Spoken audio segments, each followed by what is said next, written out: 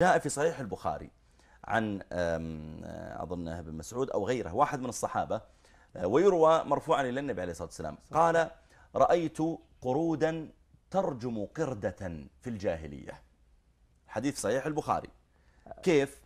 قالت: جاءت قردة مع قرد، والقردة هذه وضعت يدها ونام القرد على يدها. يقول: فأقبل قرد آخر وأنا أنظر وغمزها.